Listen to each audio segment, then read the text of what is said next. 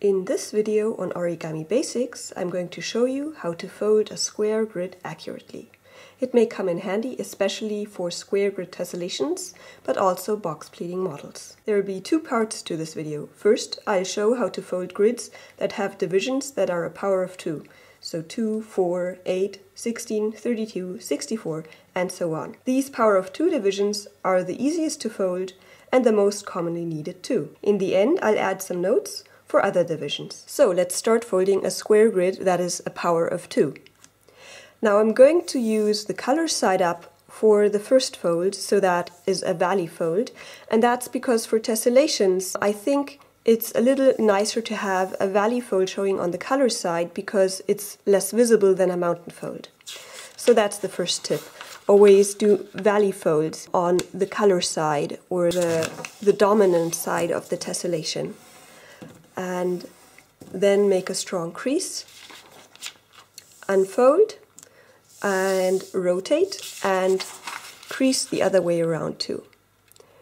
Now it's important that you always rotate the paper after each crease, so you wouldn't fold if you want, say, a 16 grid division, you wouldn't fold 16ths on one length and then the 16ths on the other length. That's because the paper does warp a little when you fold it and you wouldn't get as nice results.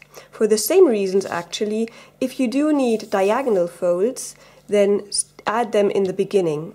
Now we're going to always reverse the folds.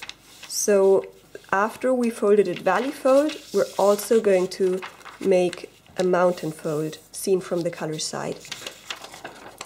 And like that, the crease is a bit stronger and it also has less of a direction. But the first crease you make is always the most important one. Now, I find it quite difficult to see crease lines, especially valley creases. So what I prefer is I actually refold a crease and then I align edge with edge. And I find that's much easier to get nice precision when you do that. On one side, and you don't want these layers adding up too much, so I'm going to unfold it again so that we just have 2 layers and again fold. And as you can see, I'm again making a valley fold on the color side up and unfolding and again rotating to finish the next direction. Now, there's also different ways in which you can get like these nice straight creases. I usually, especially when this gets quite narrow, I usually align on the right and the left, and then I pull the paper apart so it's quite straight, go to the middle, and then outside. So the important bit here is that I do pull the paper apart here to then get a nice straight crease. So now you can see there's 4 divisions on each side. We're just going to reverse it, making the mountain folds too.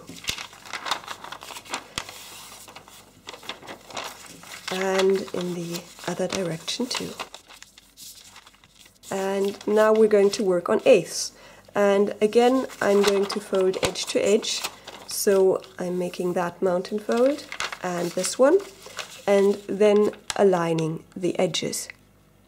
And it's important to align kind of edge to edge of 2 consecutive creases. So you can see there were no other creases in between here, because that gives nicer precision. It's actually the case that like this, any errors you make in the beginning of creasing accurately, they get smaller and smaller, because by always dividing into half, you're also dividing the error into half. So if you made a small error in the beginning, it's going to get smaller and smaller the more divisions you make, and so the grid gets more and more accurate, and that's what you really want. And that's also why the power of 2 divisions are the easiest to get very accurate, because you always can fold in half one of the sections. And once we've got that, we're going to go on to the next one. And as you can see, here we've got edge to edge, which we're folding like that. And then the next one. Always folding edge to edge.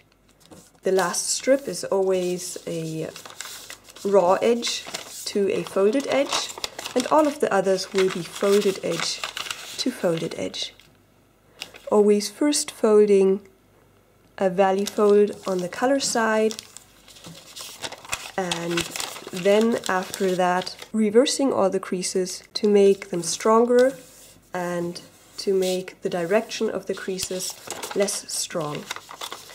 So now we're on the reversing step, and of course you only need to reverse the new creases, so that will always be every second one. Now for tessellations, it's nice if you have valley folds throughout on one side, but for box pleating models where you also need square grids, you may want to have this zigzag pattern.